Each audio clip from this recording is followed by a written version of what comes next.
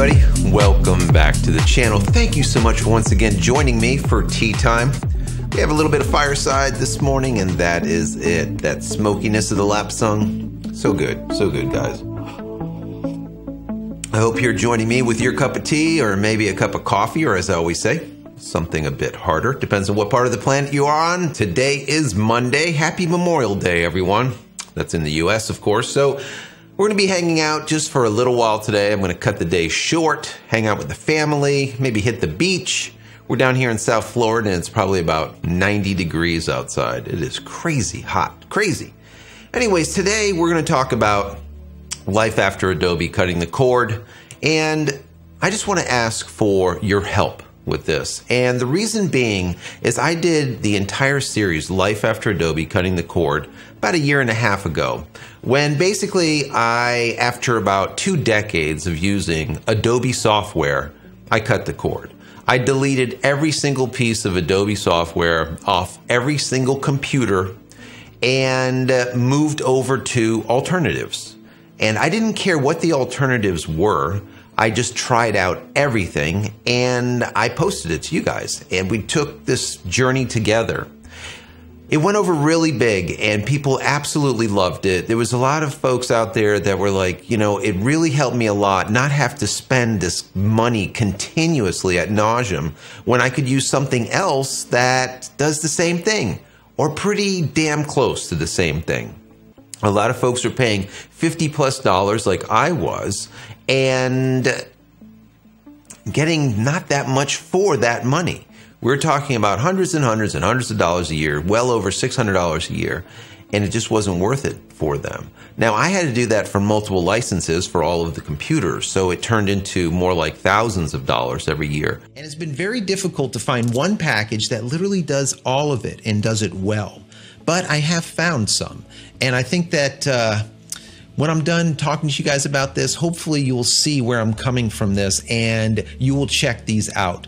As I always say, I am not going to tell you what to pick. I'm going to tell you what I picked, and I'm going to give you the reason why I picked it. I want you to get online, download those trials, check them out, and see what works for you. But we cut the cord. And that Life After Adobe Cutting the Cord series, like I said, did fantastic. And now I want to do a version 2 of it, all right? An update, a 2021 update to that series. I talked to you about it in the past, and I'm kind of falling on this stumbling block, whereas there's a lot of the same software out there that I've already covered, and I don't want to rehash or reinvent the wheel, so to speak. I know I'm going to have to go over all these again for you guys, but what I want to do is I want to get your help to find out what are your alternatives. Now, this video is specific to Photoshop.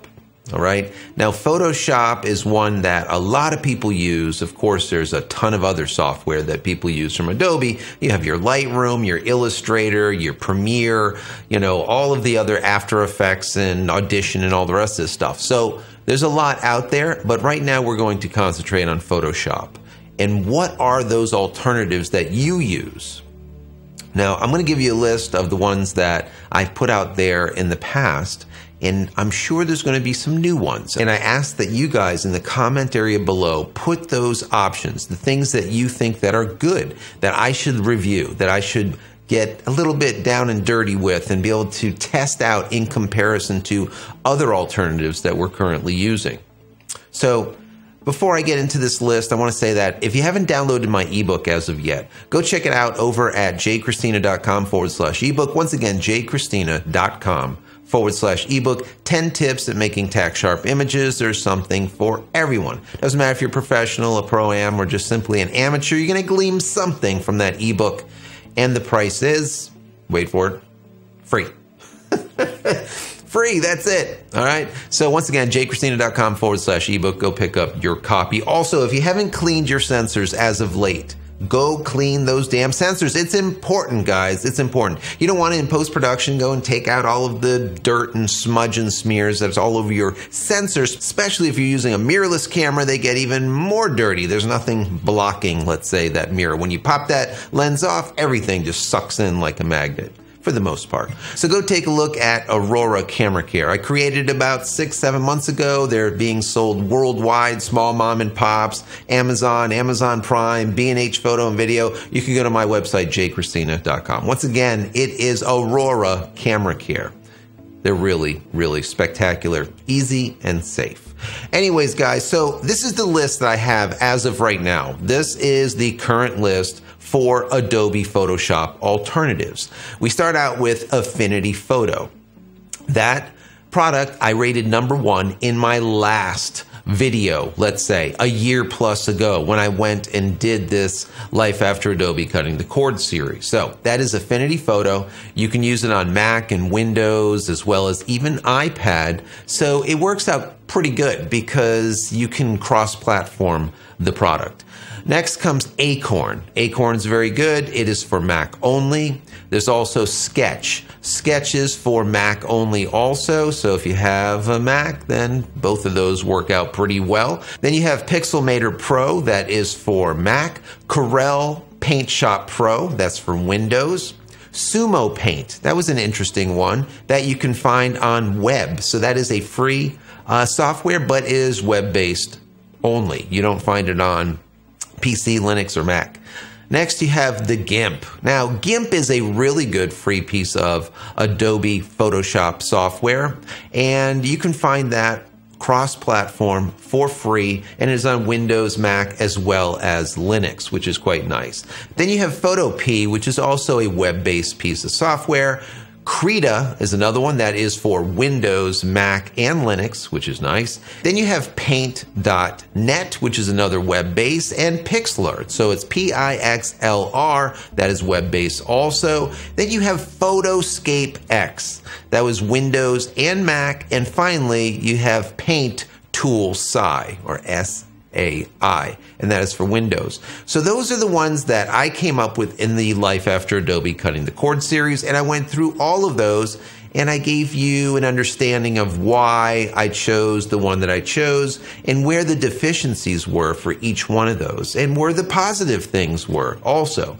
The pricing and what platform they were for. So once again, in the comment area below this video, place your alternatives for Adobe Photoshop. It doesn't matter what it is. It could be for Mac, it could be for PC, it could just be for your iPad that you use all the time. Whatever it is, just state what the name of it is and what the platforms it is good for. So some of these are good for many, like GIMP, which is for Windows, Macs, and Linux, all 3 platforms. So once again, in the comment area below this video, put those alternatives and I will check them out. So I'm working on this now. It's probably going to take a few weeks for me to complete it, but as soon as it's complete, once again, Life After Adobe, Cutting the Cord, the Adobe Photoshop Alternative release will be coming out, where I go over all of these packages, where some of them got a little bit worse, some of them got better, some of them moved up the list, some of them moved down, and I'm going to tell you all about it soon. So once again, add yours to the mix. Anyways, guys, once again, happy Memorial Day to each and every one of you. If you have not subscribed to the channel, and maybe you want to hear some more about this Life After Adobe Cutting the Cord stuff, do so. Subscribe, and then also click this little bell icon right over here, so when I go live or when a new video comes out, you will be notified of it immediately. Also, if you want to contribute to the channel, click this little button down here. You can become a member. You give the channel $1 or $2 or whatever per month, and I can give you perks for doing so.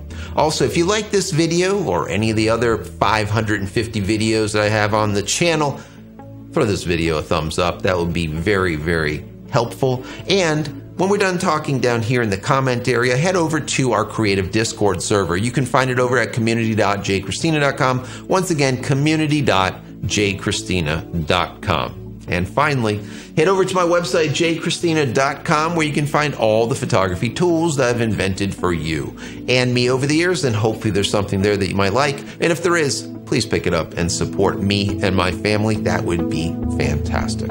That's it, guys. I'm out of here for yet another vlog. Many blessings to you and your family. Stay safe and stay healthy.